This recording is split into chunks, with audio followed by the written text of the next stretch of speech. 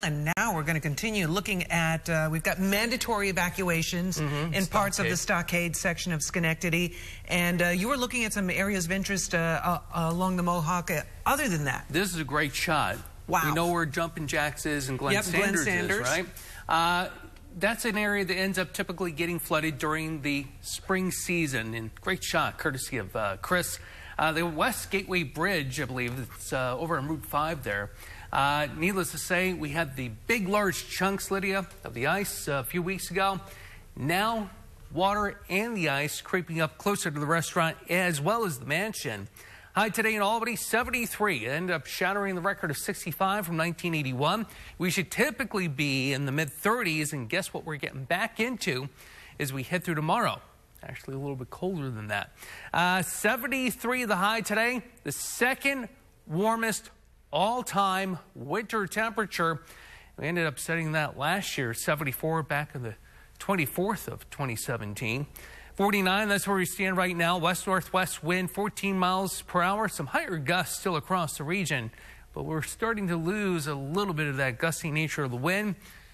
That wind, though, is bringing in that cold air from the west and northwest. It's 45 at Clifton Park, 51 at Freehold, 51 at Dalton. 37 at Hessville, 39 at Broad Alban, 51 downtown Glens Falls. Make your way back into the Adirondacks, already down to 32 at Big Moose and 34 at Long Lake. Storm Tracker high definition radar, still a few spotty showers across the region, just east of Bennington up the hill toward Woodford. Also to make way out toward Alford and south of Great Barrington toward Sheffield. One also just south of the Berkshire Spur, not too far away from Kinderhook. And a few more spotty showers as you end up heading back toward Delaware County. Broaden the view out, cold front is pushed on through. The reason why we've had that big change regarding temperature as we've gone through the last couple hours, it continues to head out to the east. Cold air filtering in from Quebec, the Great Lakes. The reason why we got the big drop of the temperature continuing to head this way. And here's our wave of low pressure down toward the bayou. That's dragging all this moisture up along the boundary. And as the cold air comes in, guess what? We go from a April springtime feel to the air today to snow for a number of us for tomorrow. Futurecast as we head through tonight shows some breaks in the clouds. We'll call it mostly cloudy, though. As we head through the day tomorrow, in comes the snow during the morning, as well as some sleet, and it quickly departs as we head through the afternoon. Another surge of moisture comes into play as we head through Friday. And it looks like, at least at the onset of the precipitation, bare minimum, we have the opportunity for some pockets of freezing rain. At least as we head through the weekend, temperatures will be nice and back into the 40s. 1 to 3 inches regarding snow and some sleet as you make your way from Saratoga through the Capital District down toward Hudson.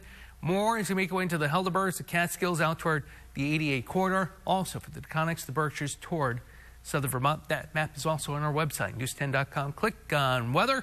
It's also on Cap'n my social media pages too. For tonight, down to 32. Showers are starting to wane. In comes the snow and the mixed precipitation in the morning tomorrow and a high of 34. Rest of the extended forecast shows, again, a little bit of freezing rain at the onset Friday before turning over to rain, 40. Nice day on Saturday. Blend of clouds and sunshine, 48.